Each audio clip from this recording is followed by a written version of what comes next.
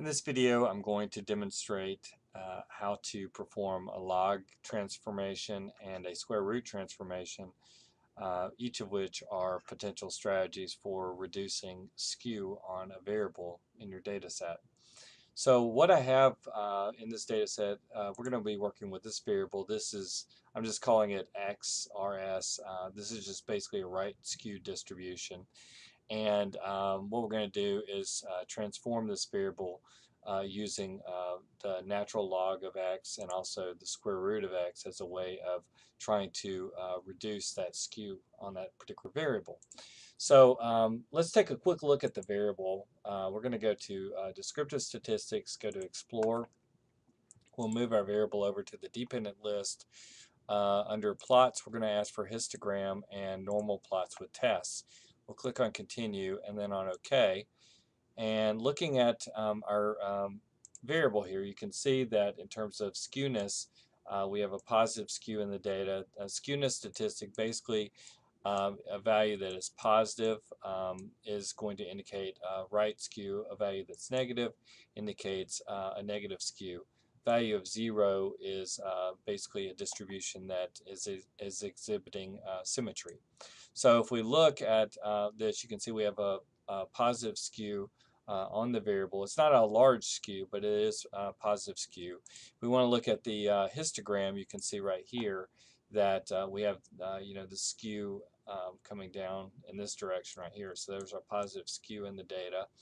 The normality tests, these actually are utilized to test whether your data on your variable are departing significantly from normality. So that would incorporate both elements of skewness and kurtosis, but right now we're mainly focusing in on the skewness issue. But you can see right here that Kolmogorov, Smirnov, Shapiro-Wilk test, both of these p-values are less than 0.05, which would be interpreted to mean that our distribution is not following normality.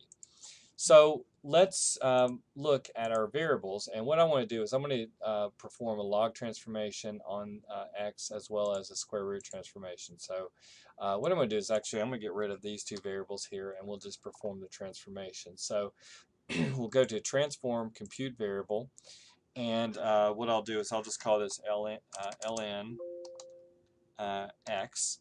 And this is just an arbitrary name. And then in the numeric expression, I'll type in ln, and inside the parenthesis, we're going to put our variable or type it in. So there it is. And in parenthesis, we'll click on OK. And now that variable has been transformed. So if we look in our data set, we now have a newly transformed variable. If we want to compute the square root transformation, I'm just going to reset this. And I'll just call this square root of x, and the numeric expression will be sqrt, and then bring the variable over, type it in parenthesis, click on OK, and now we have a new variable, which is the square root of x. So the basic idea is that if we have a skewed distribution, if our distribution is looking kind of right skewed as we see right here, the basic idea is we are performing a nonlinear transformation with the idea of pulling the tail in. And so essentially with the transformation, the idea is that the biggest effect of the transformation is going to be on these observations in the upper tail of the distribution. And so we're kind of pulling that distribution, that tail in. So at any rate, let's take a look at our original variable and our log transformed and our square root transformed variables.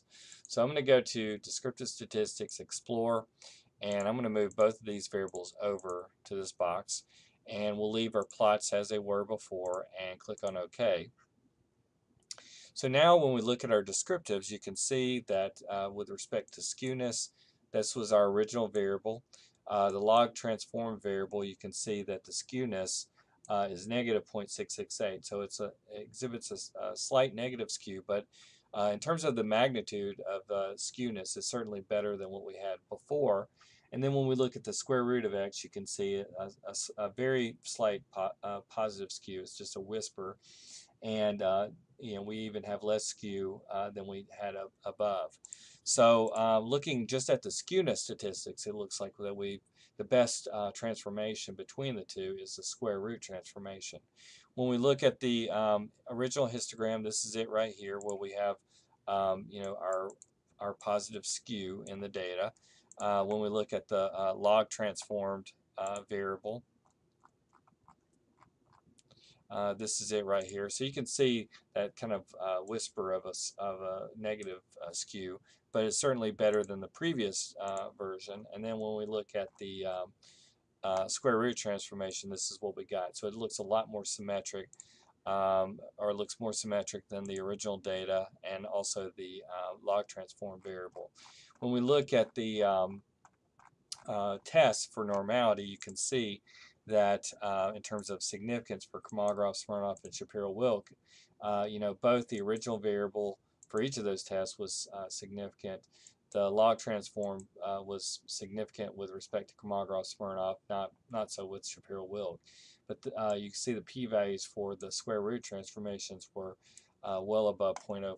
So, kind of taken all together, it looks like that that our best bet out of the two transformations is to take the variable that exhibits the square root transformation as opposed to log transformation.